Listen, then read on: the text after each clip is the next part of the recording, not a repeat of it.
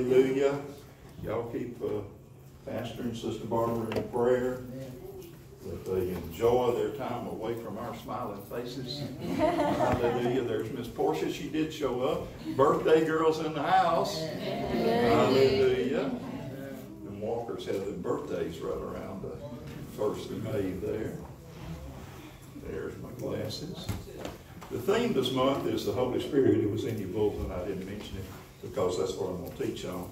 And when Pastor called me a couple of weeks ago and confirmed that I would do this, that's the immediate, what the Spirit told me He wanted me to share with you this morning is the Holy Spirit.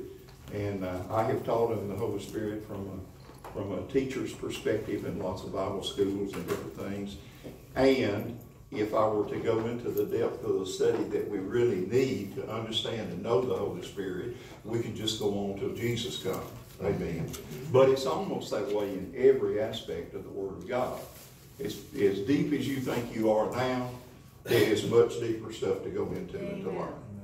But because every church is composed of mature people, of adolescent people, of immature people, of all kinds, because we have different spiritual developments in our lives, we need to reteach some things that some of you older people have already heard and know.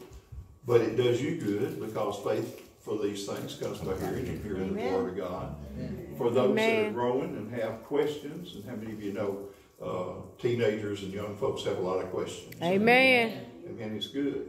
You have not because you ask not. That's right. Amen. And for you babies that may not have a full understanding, and I don't know anybody in this condition, so this is not for anybody, but the Bible says if you'll just drink the milk of the Word, you'll grow. Glory. And one of the things that God's looking for is growth in all of His children. Amen. Now, for, I guess, 50 years, I spent in good exercise program, and I grew up, I was about 6'3½". From then on, the exercise diminished, and I quit growing up and started growing out. So, I look around, I know that's pretty much the case. But God wants us growing from the inside and the outside. Amen. So this morning, our subject is going to be on the Holy Spirit. And I have titled this thing, Holy Spirit 101, because I went back and dug out a lot of my notes and books and things that I had read through. And that's why I was saying I have so much information. Probably we'll be going into this. Pastor's been ministering on the Holy Spirit on the previous 2 Wednesday nights, and he'll continue to do so probably through this month or till the Lord tells him to go somewhere else. But he's teaching more from the Spirit within. Okay? I'm going to minister that and teach you some of that because that's part of the Holy Spirit's job. But I'm also going to tell you some practical things that you need to know about the third part of the Godhead. You know, they are 3 distinct parts. God the Father, God the Son, whose name is Jesus, we call him Christ, and God the Holy Spirit. He doesn't have a name like Bob or Jack or Joe. He's called the Holy Spirit. Amen. People would probably receive him better if he was named Bill. And we could say, well, Bill told me, or you know, whatever. And if you were high churched and formal and used the old King James, you could say William told me, you know. Well, that's a little humor there, but very little. But anyway, the Holy Spirit, and we're calling this 101 because we're going to take some different aspects. These by far do not exhaust all the different areas we could talk about the Holy Spirit. And we can go from there into the point that all of us have had experiences with the Holy Spirit at one time or another. Amen. Whether you believe in the baptism of the Holy Spirit, have received the infilling of the Holy Spirit, wherever you may be in your walk with the Lord, if you're saved, you've had a Holy Spirit encounter. Amen. And we'll talk to you a little bit about that. But what started stirring in my spirit was that in Matthew 22:29, I'm going to be using a lot of scriptures, so unless you got quick thumbs, you know, just kind of bear with me. I may ask Bishop to read. He's my designated reader sometimes. And that frog that I didn't eat for breakfast is hopping around down here. But anyway, in Matthew 22:29, Jesus is addressing the religious leaders of that day, the scribes, the Pharisees, the Sadducees, all those people. And they've confronted him with a question. And he tells them that the reason that they're ignorant, they don't know, is for one of two reasons. And usually it's both. It says, Jesus told the religious leaders, and this is the King James, you are mistaken not knowing the scripture nor the power of God. Well, the power of God is the Holy Spirit. Tarry ye here in Jerusalem until you be endued with power. And what was that power? It was the Holy Spirit. It's the power of God. Amen. Now there is a version called the J.B. Phillips version that is an old-time Message Bible. It was written a lot of years ago, but it's very similar to the Message Bible that we read today. But in the J.B. Phillips, it says, you're ignorant of both the Scripture and the power of God. Well, there's several times in the New Testament that Paul writes to various churches on various occasions, and one of them being about the Holy Spirit, is he said, brethren, I don't want you ignorant. So I've got to teach you something. Amen. Amen. And then the Message Bible, Brother Eugene, he says, you're off base on two counts. You don't know your Bible, and you don't know how God works. Amen. The Scripture. Now, I just challenge you, in most every area that you're going to encounter in your lifetime, the answer to whatever you need is found in the Word of God or through the Spirit of God. Amen? Amen. And it's usually both working together. Amen? Amen. When Danny knew that the Word of God told him that to find a wife is a good thing, he knew finding a wife was a good thing. Amen. So he would pursue finding a wife, right? And that's in the Scripture. It says he who finds a wife finds a good thing and gains favor with God. But who is his wife going to be? Well, did you find that in the Scripture? No. You had to counsel with the Holy Spirit or the power of God to get you to that person that he wanted you yoked up with, didn't he, Brother Dan? Amen. And did he do that? Yes. So it's the two not working separate, but working in conjunction with one another. That what we need in our lives to solve every situation or every problem. Amen. Amen. And if you will just ask God, he'll be glad to reveal it to you. James tells us that we have not because we ask not. Is it all right? I'm not going to sweat at the forehead and jump out like yeah, I tore it up, Paul. I tore it up. You had it fixed. You had it fixed, Paul. I know you did. But I got to go back to the old school. I got to put it up here. Paul told me to hook it on my chin. That didn't work. Y'all can hear me all right, right? Yeah. All right. So everything, you can trace its roots back. Every situation, every problem, you can trace its roots back to our ignorance as believers, because we do believe in Jesus, as to our ignorance in what the Word of God says and what the power of God has to say about it. Amen. Amen. And when we're told in Matthew 6:33 to seek ye when? First the kingdom of God. What are the boundaries on the kingdom of God? They're the Word of God, which never changes, and they're the Spirit of God, who leads and guides you into all truth, who shows you things to come, who brings you to remembrance. We'll go into a little bit more of that as we get along in our teaching. So we must know the Holy Ghost and His power in everyday life. Yeah. Now there is an importance in the Scripture, and you need to read the Scripture. Reading the Scripture feeds your faith, feeds your spirit, man. You've got to grow in that, and that's important, and we could spend years talking about that. But if you want to know the importance of the Word, read Psalm 119 with the instruction of the Holy Spirit, and He will quicken to you the importance of His Word in your life. Amen. Amen. But today, we're going to do some teaching, some understanding of the Holy Spirit. Now, we're exhorted in 2 Timothy 2:15 to study. Well, what are we supposed to study? The Word of God. Amen. We're also supposed to study the Holy Spirit. But to study the Word of God so that we might be a workman that's not ashamed. And then in Romans 12:2, it tells us, and I'm going to read this out of the Passion Version. It says, stop imitating the ideas and opinions of the culture around you. All right. But inwardly be transformed by the Holy Spirit through a total reformation of your thinking. Glory. Now, Romans 12:2 in a close version of the New King James says, don't be conformed to the image of this world, but be ye transformed by the renewing of your mind, that you might prove what is the good and acceptable and perfect will of God. And that's very beneficial in all of us.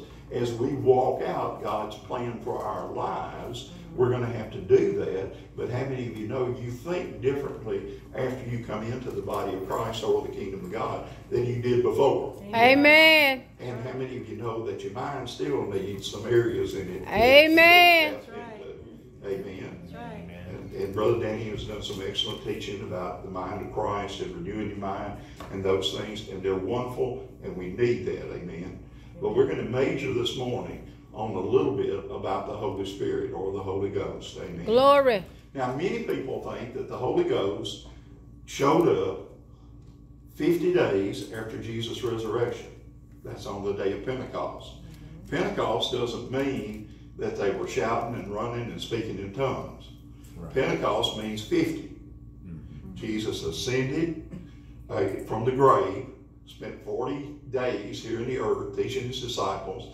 He left and ascended, Acts 1, went into heaven, and 10 days later, 10 and 40 is how much? 50.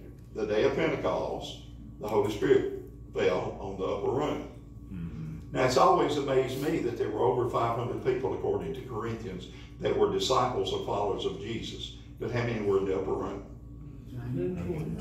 120. That's just about 25%. Right? Yeah. Jesus teaches in the parable of the sower sows the word, found in Mark 4 and other places too, but primarily in Mark 4. He says there's 4 kinds of soil. That's right. Only one kind produces. Yes. What percentage is that? 25%. About 25%. So see, even though I'm telling you this morning, it could only be 25% of you that this is going to benefit. But the key is the determination of that is yours. Yeah. Glory. Amen. Amen. You're the one that determines whether your heart is going to be receptive to the seed and allow it to grow and mature and bring forth fruit in your life. Yes. Not me. Right. I'm going to share the word. The word is incorruptible seed. It'll always accomplish whereunto it's sent. But if you prepare the heart, then you'll be one of that 25% that will benefit the 30, 60, and 100-fold according to your faith. Amen. Amen. So, the Holy Spirit didn't show up on that 50th day of Pentecost. How many of you know what Genesis 1:2 says? In the beginning. Well, when was that? In the Well, beginning. I don't know. Yeah. How does the Gospel of John start? In the In the beginning. When was that? I don't know. Amen.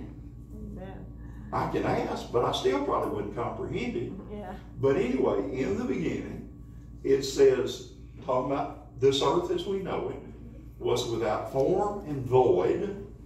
And really in the old text, it says chaos. There was confusion or nothing put in order. Amen. I'm not wanting to show hands, but some of y'all left houses this morning. Amen. Put in order. Let me just remind you something. Jesus left the tomb. You remember he left the tomb last week on resurrection? When the women got to the tomb, what did they find, Bishop? An empty tomb. But what else did they find? His clothes. The grave clothes were folded up nicely and laid at the head. Jesus made up his bed after he left. Come on now. Before he left. Come on. Yeah. We're supposed to be followers of Christ. He made the bed before he left. Then you found them. Amen. Amen. Because it wasn't his grave clothes. Somebody else could have used them things because he didn't need them. Amen. And notice there wasn't an explosion that got him out of the tomb. They gently rolled the stone away so somebody else could use that borrowed grave. Amen. Hallelujah. So sometimes when we think about the miraculous and the power and the dunamis, we think of explosive force. No, the Holy Ghost always does things decently and in order. Now, we may not understand his decency and in order, because I don't understand how you can spit mud and make mud and stick it in a blind man's eyes and he goes away seeing. That don't make no sense to nobody physically. But did it work? Yes.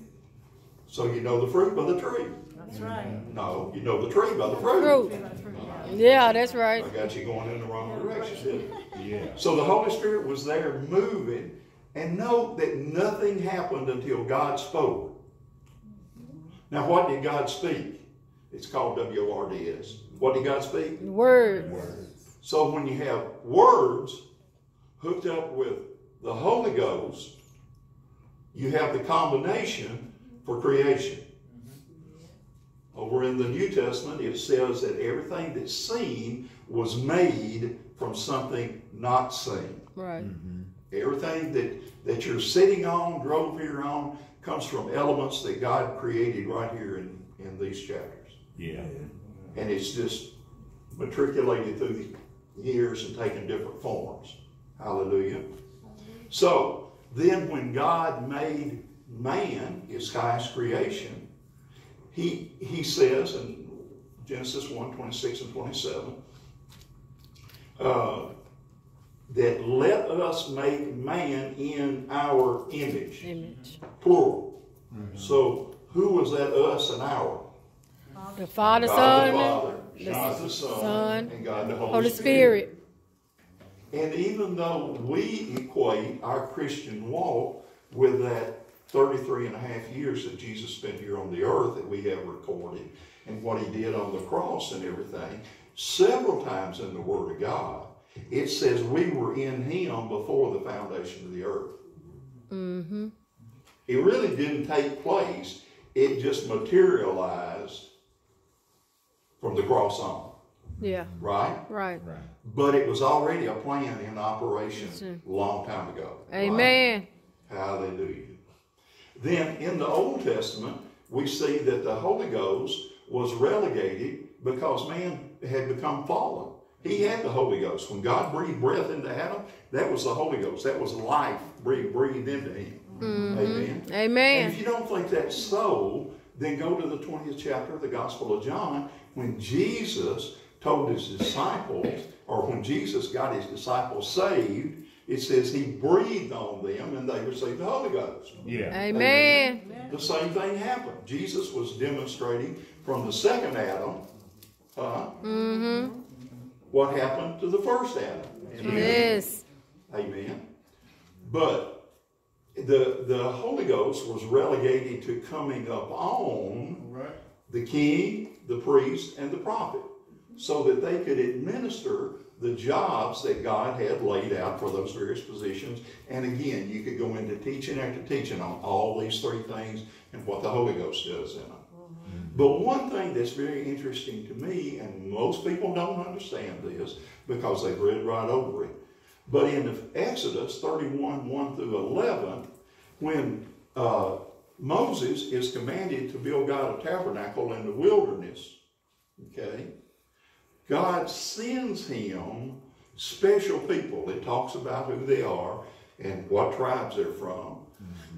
But the word says that in verse 7 that they had special works that they could work because the Holy Spirit was in them.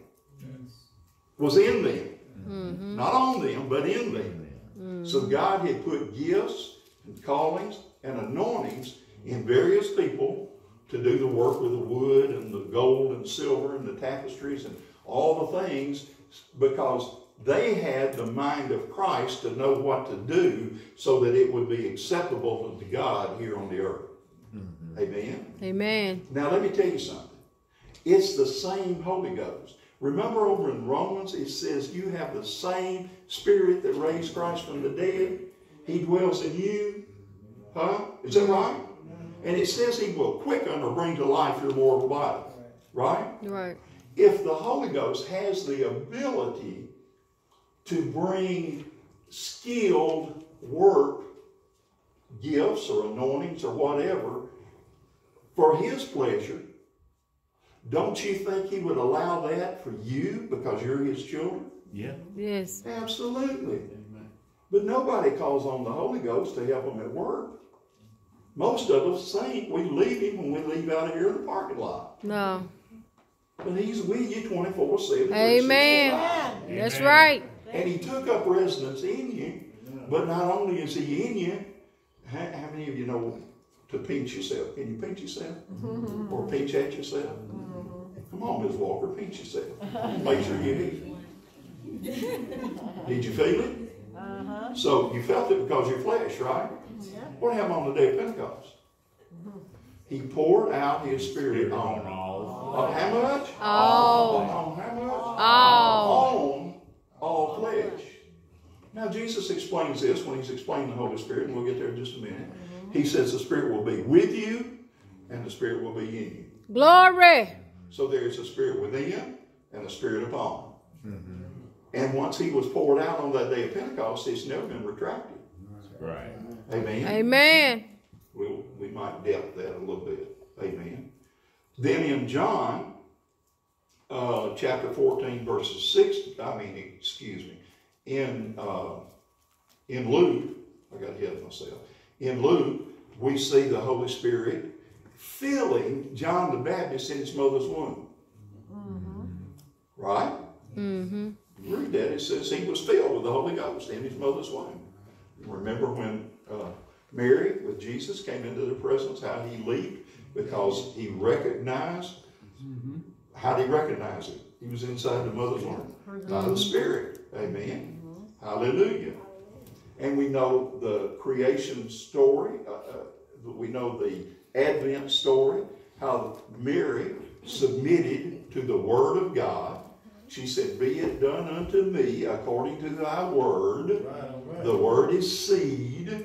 The seed went into the woman. The Bible says the Holy Ghost came upon her and enshadowed her, and she conceived, Emmanuel, God with us, Jesus. All God, but all man. Born just like you and I from the womb of a woman. Yeah. Right. Born in the beginning, because the woman always breaks water prior to birth. So the initial birth into this earth is born of water. Yeah. And that's what Jesus was talking about to Nicodemus. It's not talking about water baptism there. Right. You have a right to be here because you came through the right gate. You came through the womb of a woman. And it was water broke forth before you came. Now I realize that medically they do cesareans and everything, but still there is water available there. Amen. Right. You understand that? All right. And then he said you got to be born again, which was the second birth. We know about that. Amen. Amen. In John, chapters 14 through 16, Jesus starts giving an explanation of the Holy Spirit. I quicken everybody that is a new or a young believer to read the Gospel of John, at least in 2 or 3 different versions. There are several things that the Gospel of John present that you will not get anywhere else. Number one, it is not the synoptic Gospels or the God as man with us. It's God as God with us. In the beginning was the Word, and the Word was with God, and the Word was God. And then verse 14, that's John 1:1. And verse 14 says, "And the Word became flesh and dwelled among us." Amen. Jesus is the Word, right? Right. Amen. So, we got Jesus. He came in the right way. In the 10th chapter of John, he says there's one that didn't come in the right way. He came over the wall. He's talking about Satan. Right. Amen. The thief cometh to kill, steal, and destroy. Amen. But we came in the right way. So these 3 chapters right here, 14, 15, and 16, Jesus starts explaining the Holy Spirit. Number 1, in John, he teaches about the divine or the God side of him. Amen. Number 2, there is more to learn about love in the Gospel of John. Amen. In fact, John records himself in his own book as I am the most beloved disciple. Well, if that wasn't a true statement, would the Holy Spirit have put that in the Word? No. So evidently it was true. Yeah. Amen. Now, the other disciples didn't like it, but it was evidently true. And because John walked in love, they couldn't kill him.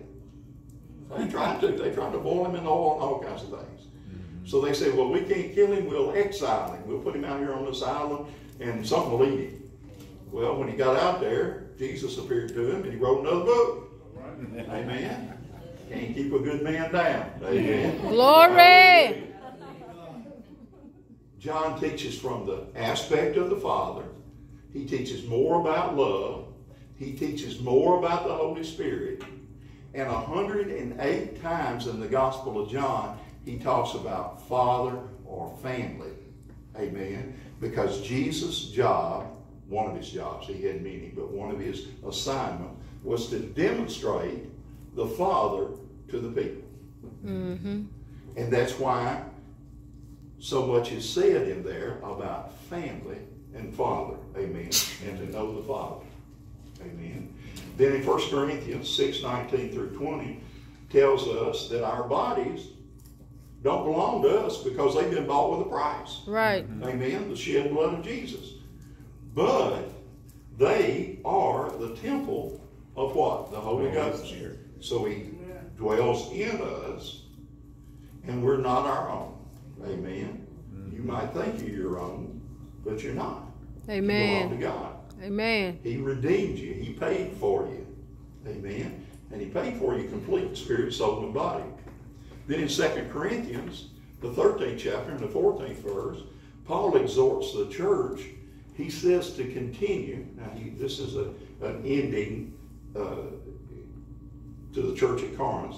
He says to continue in the grace, it's the free gift of our Lord Jesus Christ. Amen. Amen. Have you experienced that?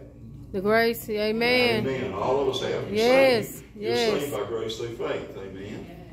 The love of God. Have any of you experienced that? Glory. Well, if you hadn't experienced it, it's true, because he loved us before we loved him. Right. Amen. And finally, he says, and the communion, we're going to receive communion today, but this is an ordinance that the church does. This communion means fellowship or friendship, an intimate friendship of the Holy Spirit. Amen. So you need 3 things. You need the grace of Jesus, Right. you need the love of the Father, and you need the fellowship of the Holy Spirit. Dare say a good portion of the Christians meeting right now throughout the world, unless they have the infilling of the Holy Spirit, are void of the communion or fellowship with the Holy Spirit. Yeah. Amen. And then finally, what's the last book in the Bible? Revelation. Revelation. Generations to Revelations. Revelations. Where is the Holy Spirit in Revelations? Well, in 22:17, it says the Spirit and the bride. Who's the bride, Chuck? That's us, right? Glory. We're his bride. That's what it says in Ephesians. We're his bride. It says the Spirit and the bride beckon or hearken, come. Talking to Jesus. Say, this is not Jesus talking. This is not the Father talking. This is the Holy Spirit who is in us, and we're the bride, saying, come, Lord Jesus. Hallelujah. And you know, some people are saying, come quickly, Lord Jesus. Yes. Amen. Yeah. So he's a person, not a thing, not an it. Amen. Amen. And he's there for our benefit. Amen. Jesus several times in those in John talks about him. If we don't understand that he's not a force, many churches believe there is a Holy Spirit, but it's just like a of force or something out there. But they also believe the same thing about the devil. Yeah. And he's a very real entity. Along with the Holy Spirit, he's a very real entity. And we need to refer to him never as an it or something inanimate. He is a person that you can talk to and listen to and be friends with and commune with. But dare say, we may do things to the Father or for the Father or worship and praise the Father. And we do that with Jesus. But we come up short on the Holy Spirit. And he is the third part of the Godhead. His name really is the Holy Spirit of God. So when you neglect that aspect of God, you're neglecting God. Amen? Amen. Now, we don't emphasize one over the other. They're complementary of one another. They all have separate and equal assignments. Amen. And there is order there. It is God the Father, God the Son, God the Holy Spirit. Amen. But we need to recognize he is a person, and we need to show him that we need him in our everyday life. Not just in our church life or our ministry or whatever, but in our everyday life. How many of y'all know that there is bedding here in the South? We use quilts and blankets and things, but there is a type of bedding. I'm saying this, ladies, for the men that may not know. There's a type of bedding that you cover your bed with called a comforter. Yeah. Amen. Right? Right. It's a comforter. Amen. Why is it called a comforter? Because it's supposed to comfort you. Right. But I dare say that if you're having company and you use a comforter or two, you may put a comforter on your bed that is for show and not for use. Right. And that's what the church has done with the Holy Spirit. Yeah. They've taken the comforter and maybe put him on display, but they don't use him. Now, men, how many of y'all are married? Keep your hands up there, because I want you to be honest. Roy, raise your hand. You are married. You didn't have to ask Carol. You did. Carolyn, you are married. Amen. Hallelujah. Hallelujah. Keep your hand up. Bishop, you qualify for this because you have been married if you're not married. Amen. How many of you have gone in the bathroom where you normally go, do your thing, get up and wash your hands, and you look over there, and there is some big, fluffy, beautiful towel over there? Says do not touch. Because company is coming. Huh? Am I the only one? I mean, we got towels in our closet that I know they're in there, but I ain't going to use them. No? Spot on. They're for special occasions. And there's nothing wrong with that, you understand. But that shouldn't be how we take the Holy Spirit. Right. He is there so we can be hands-on. Right. So we can enjoy all the blessings and benefits. You understand where I'm coming from? Yeah. Yep. We put him on the shelf. You know, we recognize him, we acknowledge him, we'll pull him out now and then, put him on display, maybe run, dance, shout, do some things, but then we hang him back up and go through our everyday life. He's there 24/7, 365. Amen. What are you going to do with him? Use And not doing with him is a disservice to yourself, because he's there as a helper. Glory. Not a do-for. Glory. People think he's going to do it for you. No, Right, he's right. not. Amen. He is called along beside. That's what paraclete means. He's called along beside to help. Help in what? In whatever you need. He's the Spirit Glory. of God. God knows everything, sees everything, is all powerful. He's the Spirit of God in you and available to you. Amen. Amen. Hallelujah. He doesn't leave. Hallelujah. Hallelujah.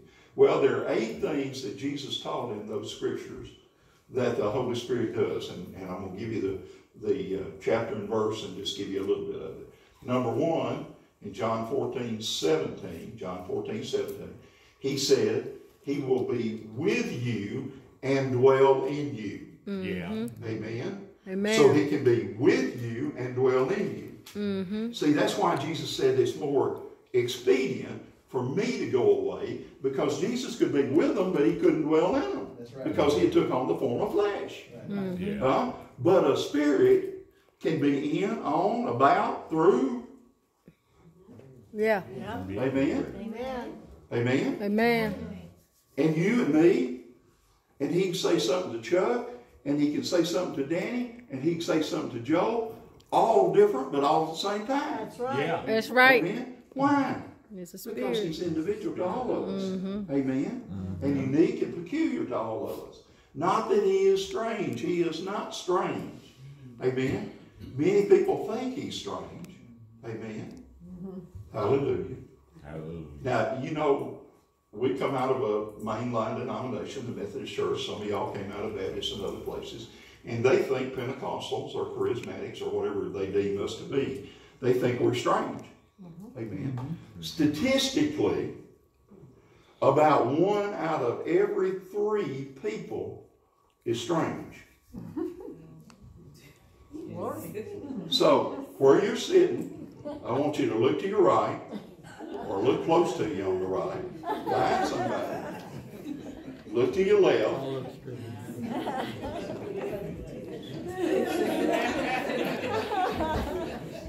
Somebody.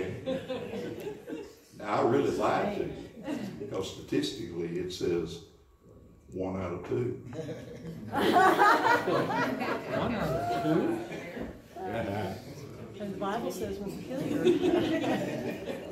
But I like strange company. How about y'all? Amen. Amen. Number 2, John 14:26. He teaches us all things. Amen. So who's the teacher? The Holy Spirit. Now, Paul told Timothy to study to show himself approved. Go to school. Educate yourself in whatever area. But you do have a teacher on the inside of you. Yeah. Glory. And generally, you don't have the information. And listen, young folks, his name ain't Google. Yeah. Glory. He ain't on the internet. Or whatever other, what are the other search engines that are out there, Damon? There's hundreds of them out there. You know, Explorer and Bing and all that. He ain't anything.